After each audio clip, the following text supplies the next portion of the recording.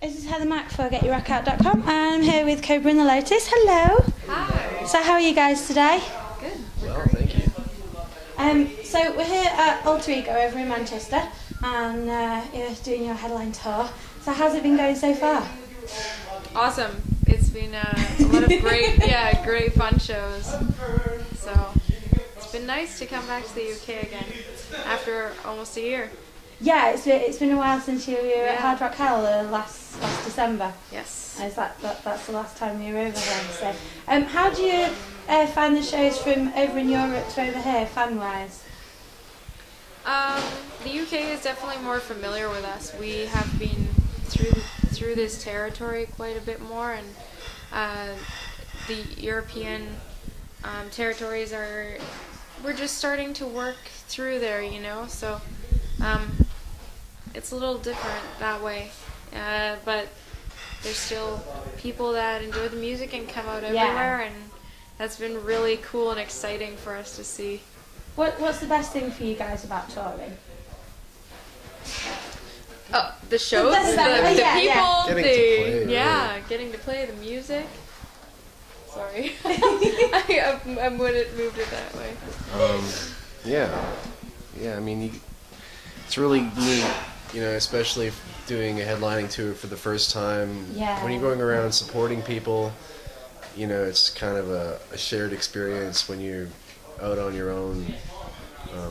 It's cool to see that the people are coming there, like, specifically for you. And you really see that, you know, so it's really neat. And they're all warmed up ready for you. Yeah, that's a wild feeling. Yeah. Totally. So it's definitely been good doing the headline tour this time around. It's been a lot of fun. Did you were at Metal Female Voices last month?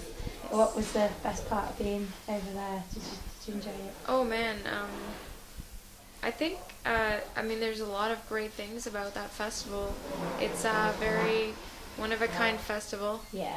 And it was really neat to be with so many bands that usually you would not find together on a bill, you know, on other festivals.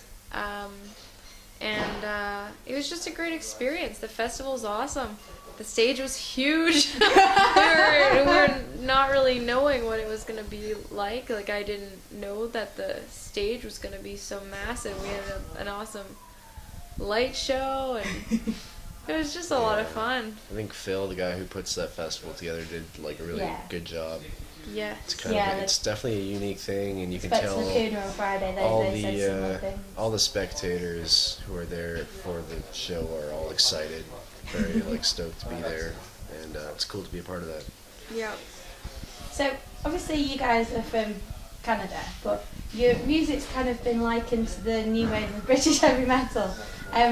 Would you agree, or how would you describe your sound? It is straight up heavy metal. You know, there are traditional vibes to it. Yeah. And I think in terms of what people classify it as, we've heard a lot of different things. Okay. And I'm just happy with that they're happy, you know. if that's what they think it is and are pulling from it, then great. You just enjoy playing it. Yeah, exactly. Totally. I know. So you've been playing a new song, Warhorse. Yeah. I've seen it online, so quite excited to see it later on. There's a new album in the way? Oh yes. Is that very much is it very much on the way? Yes. Where are you up to on the stages of your new album then? Well, we finished recording it like about a week and a half before we actually took off to Europe. So it's done. It's just, you know, final things are being done on the mixes and stuff. So it's like almost there. You know?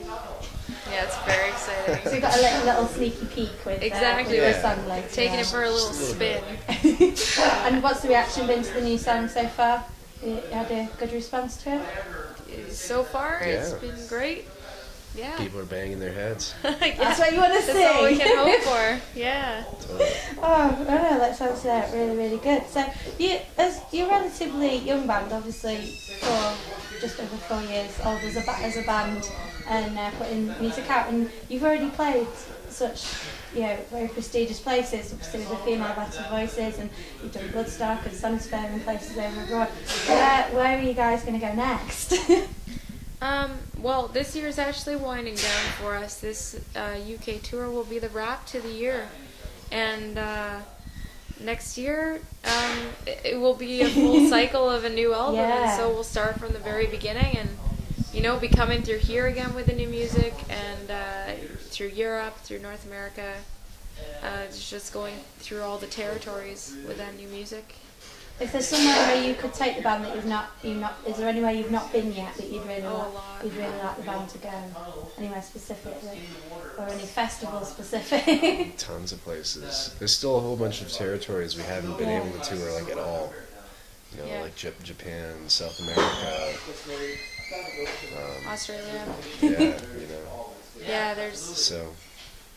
That would be great. We'll see what next year holds. Definitely. Sounds an exciting time anyway. Yeah. How do you go about your process of writing the music for the new album? Has that been a group effort? I know before you've said that you've collaborated with other artists and the ideas flow. Has it been a collaborative album for this time around? Yeah, a lot of collaboration.